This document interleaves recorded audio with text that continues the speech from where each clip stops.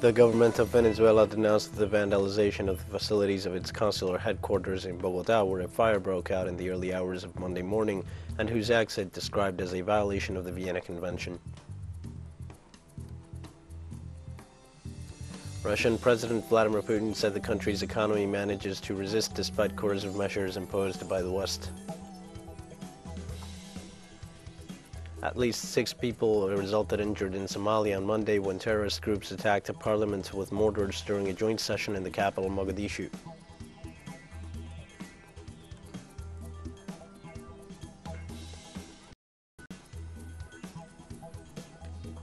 Hi, this is From the South. I am your news anchor, Dio Martin, from the Telstar studios in Havana. We begin with the news. The government of Venezuela denounced the vandalization of the facilities of its consular headquarters in Bogotá, where a fire broke out early Monday morning. The Venezuelan government described those acts as a violation of the Vienna Convention. Authorities reported that the fire broke out after homeless in the area could not control the flames of a street bonfire they had made. Firefighters also noted that the fire gained strength with the trees and waste in the area left by local residents. There were no victims to report.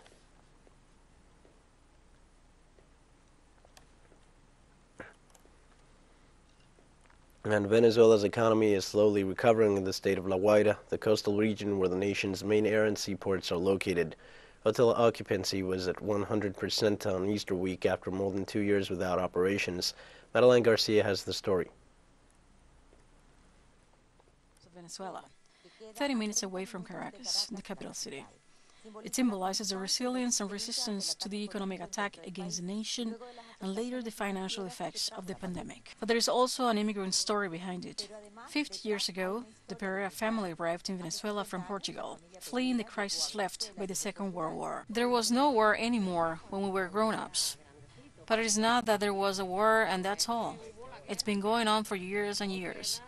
There were no warm clothes then, no clothes. Poverty was all around. And to bet now for the country, in the name of God, we stayed here. Venezuela opened its doors to them, and they stayed here. Their children were born in the country. They could have left as migrants in the most difficult moments, but they bet everything. And in these 6 months, we have a great inflow of tourists. The whole state has been very active in tourism, in hotels, restaurants, in the gastronomy. We, as they say, have already touched bottom. Now Venezuela is going up. We come with a great impulse to break all expectations and to continue working for the country. Each space has a meaning to show the best face of Venezuela. In La Guaira, according to the hotel authorities, business was at 100%. It has been reactivated very well, and I really feel very happy because through so many bad things right now we are living something good. And we really have to enjoy the most of all this that we're living right now. It is good, and to get the Guaira is super beautiful. I love it, and it seems like we are somewhere else, but we have our own beauty right here in La Guaira. Gastronomy also embodies the flavors and smells of Venezuela. Of course, we have grown. Tourism has given new opportunities to businessmen, entrepreneurs, and all the people involved in everything that has to do with catering and hotel service, and above all, hospitality.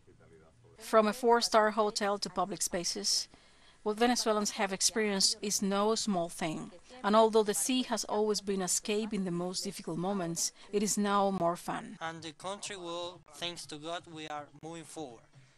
We are moving forward, improving, thanks God. I have seen the change and I have seen a lot of improvement.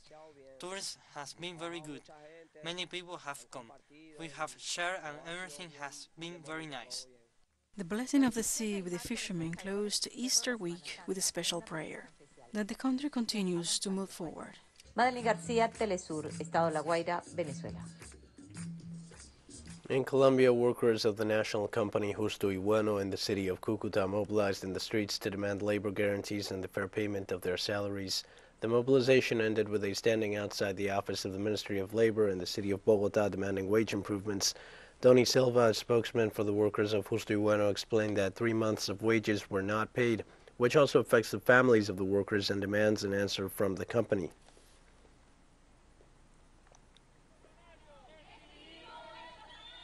Good morning. My name is Doni Silva Correa. I am one of the spokespersons of this march. We are from the company Justo y Bueno, and we are in this protest because we were not paid for 3 months. We are not paid for our health or pension. The internships that should be paid in February, we have not been paid. It is already a long time, and many of us have cut our public services. Many of us we were reported to Tacreto because we have no way to pay. They keep us on bread and water practically. Then our children are also affected, our families. So we are demanding the company Justo y Bueno to please cancel us or tell us something specific, an answer, because they only tell us to be patient, and we do not live on patience. Then we are demanding an answer with our payments. In Argentina, President Alberto Fernandez held a meeting with his Ecuadorian counterpart Guillermo Lasso to strengthen bilateral relations and revitalize regional integration. At the event, the dignitaries agreed on the need to strengthen the Latin American and Caribbean states community in order to achieve regional unity. In this context, the Argentinian leader thanked his Ecuadorian counterpart Guillermo Lasso for accompanying him in his proposal to bring Latin America together. The meeting took place at the government palace after the visit of President Guillermo Lasso, who will also visit the Secretariat of the Antarctic Treaty located in downtown Buenos Aires City. I sincerely thank you for joining me in the proposal to unite Latin America, even though we don't always think alike. Thank you very much, Mr. President. We're going to take a short break now. Please join us again after this.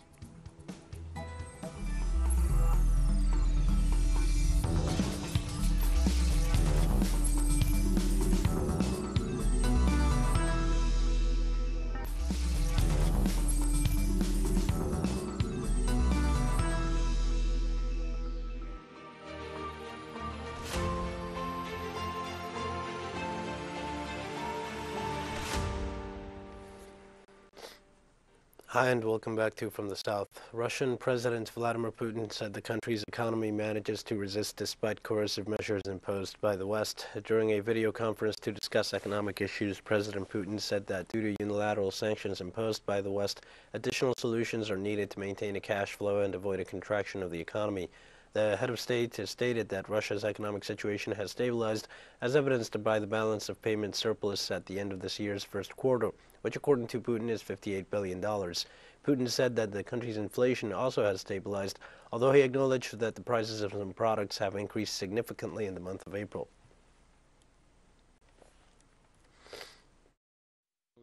We can now confidently say that such policy of sanctions towards Russia has failed. The economic blitzkrieg strategy didn't work. Moreover, the initiators themselves couldn't get away with the sanctions. I'm talking about inflation and unemployment growth, and economic dynamics worsening in the US and the European countries. In the past month and a half alone, consumer prices in Russia have grown by 9.4%, and yearly figures number the inflation at 17.5%. I call for attention from the government and central bank colleagues. We are all very well aware of it. Those are very high figures. People feel them on their family budget. They can feel the prices growing. We must support our citizens, help them deal with the wave of inflation. Russia-Ukraine contacts continue at the expert level, but the progress is far from perfect, Kremlin spokesman Dmitry Peskov said, while he blamed the Ukrainian side for the poor progress. The Russian spokesman blamed the Ukrainian side for the poor progress, saying they were not consistent on the agreed-upon points and their position often changes. The official also said that the special military operation continues, commenting on a video that allegedly shows fire on the Moskva missile cruiser. He said that the Kremlin could not confirm it was authentic.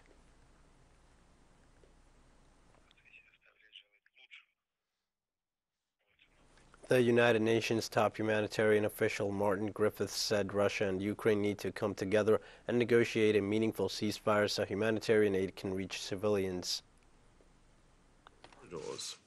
Convoy movements is that two parties are not sitting together and easily blame each other when it goes wrong. And there are many of us who'd have opinions as to who might be to blame for one particular case. But if you don't have that kind of accountability, we know this from Syria, we know this from Yemen in particular, then it doesn't work. On Monday, Russia's defense ministry spokesman, Major General Igor Konashenkov, stated that the army destroyed a large depot of foreign weapons recently delivered to Ukraine near the western city of Lviv. Morning of April the 18th, high-precision air-launched missiles of the Russian Airspace Forces struck at the 124th Joint Logistics Support Center of the Logistic Forces Command of the Ukrainian troops in the Lviv region. The logistics center and the large batches of foreign weaponry delivered to Ukraine over the past 6 days by the United States and European countries have been destroyed.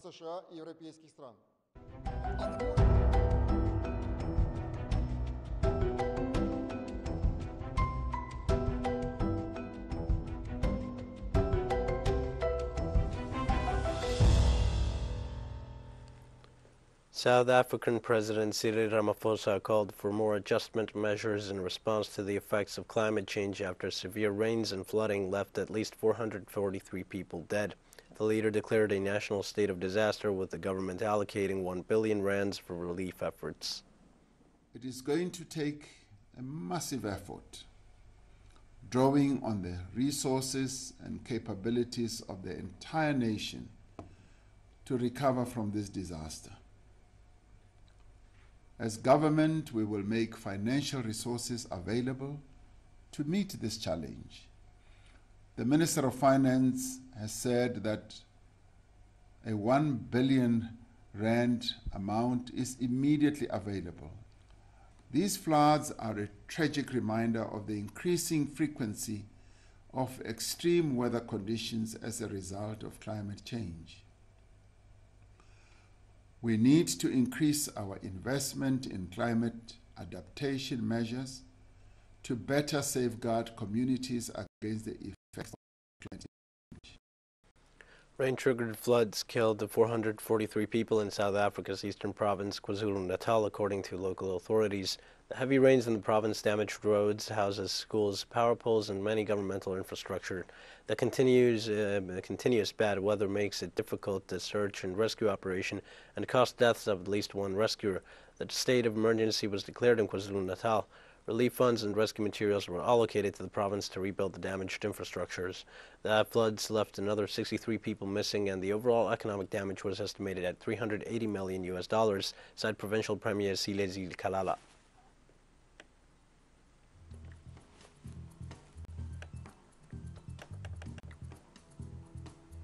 We have more news coming up after one final short break. Please stay with us.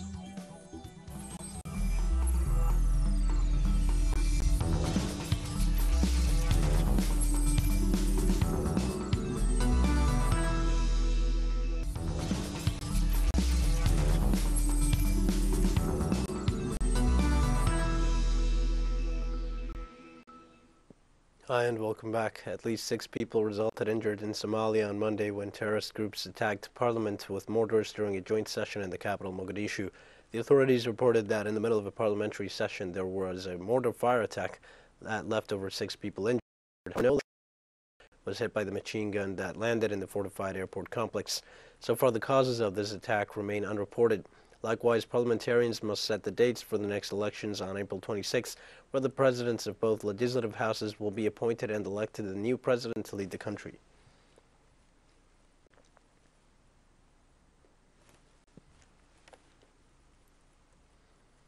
The Iranian government accused the United States of applying delaying tactics in the Vienna dialogues to reach an agreement on the revival of the nuclear agreement.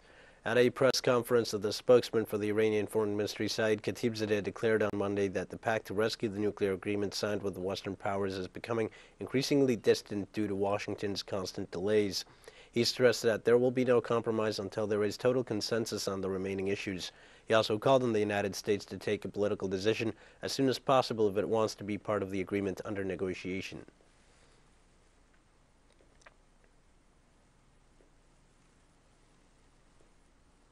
The government of Iran reiterated on Monday the need to reach a peaceful solution to the crisis in Syria. The statement was made by the Iranian Ministry of Foreign Affairs. The authorities of that ministry pointed out that any solution on Syria must respect the sovereignty and territorial integrity of that nation. The Persian government added that they always defended this position during the Astana negotiations. Concerning the dialogue over the Persian nuclear pact, the authorities in Tehran pointed out that there will be no agreement until a consensus is reached regarding all issues.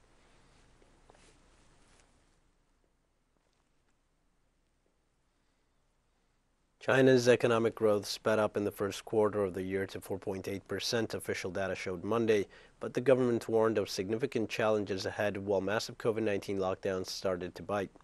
The National Bureau of Statistics said the world's second biggest economy had lost steam in the latter half of last year with a property slump and regulatory crackdowns pulling down growth, but it exceeded expectations in the first 3 months of 2022 with a 4.8% growth. The weeks ahead, however, appear treacherous for the economy, with Beijing's unrelenting zero-COVID approach to outbreaks clogging supply chains and locking down tens of millions of people. 然后回答大家关心的问题。一季度经济开局 up by 4.8% year-on-year at constant price, or up by 1.3% over the fourth quarter of 2021. The Russia-Ukraine geopolitical conflict led to a decline in production of related products, as well as increased export controls, and will impact the global supply of commodities from a demand perspective. The continued recovery of the global economy will support the growth of commodity demand. Under the expectation of supply shortage, some commodity important countries will increase the demand for stockpiling, aggravating the imbalance between supply and demand. Since the beginning of Ramadan, the Muslim fasting month, the Israeli occupation troops increased their aggressions against the Palestinian people and their places of worship, an escalation that the Arab and Muslim world condemns. In addition to attacking the lives of the faithful, is marked by an accused desecration of the esplanades of the Al-Aqsa Mosque. Our correspondent brings us the details. Last Friday, the troops of the Zionist regime in Tel Aviv continued their raids on the Al-Aqsa Mosque to expel the Palestinian worshippers and to protect the entrance of Jewish settlers. Raids during which hundreds of Palestinians were brutally wounded or arrested. Syria, describing these Israeli attacks as inhumane and criminal, hailed the steadfastness of the Palestinian people and reaffirmed its unconditional support for the just Palestinian cause. The universal war unleashed against Syria was mainly because for its unconditional support for the Palestinian cause, and we are grateful that Syria, despite all the hardships it has suffered due to this war, remains attached to its position and demonstrates it now with a strong condemnation of this new Israeli aggressive escalation and its determination to continue supporting us in defense of our sacraments and our rights. In addition to the deliberate profanation of the Al-Aqsa Mosque, which is holy site for the entire Arab and Muslim world, Israeli forces continue their attacks on the occupied territories, an offensive that for the last 10 days left a total of 10 dead, including 2 women and 3 minors. In this situation, the Palestinians, besides condemning the international silence, are firm to stick to the resistance and the armed struggle in defense of their sacraments and their usurped rights. This new aggressive escalation both in Jerusalem and in the occupied territories is part of the hostile policy of the Zionist entity, based on assassinations, arrests, and deliberated aggressions against Muslim and Christian holy places of the Palestinian and Arab people, and what is happening now will not be able to break the Palestinian resistance, and surely the response of the resistance fighters will be immediate, hard and forceful. The current aggressive Israeli escalation seeks, in flagrant violation of international law, as denounced by the Palestinian authorities, to legitimize the temporal and physical division of the Al-Aqsa Mosque, a conspiracy that the Palestinians claim will be doomed to failure, knowing that they and their brothers in the Arab and Muslim world will not accept at all costs Israeli attempts to Judaize this site, considered the third holiest site for Muslims. And we've come to the end of this news brief. Remember, you can find these and many other stories on our website at Telstar English. You can also join us on social media for all the latest news. We're on Facebook, Twitter, Instagram, and Telegram. For Telstar English, I am Dio Martin. Thank you for watching.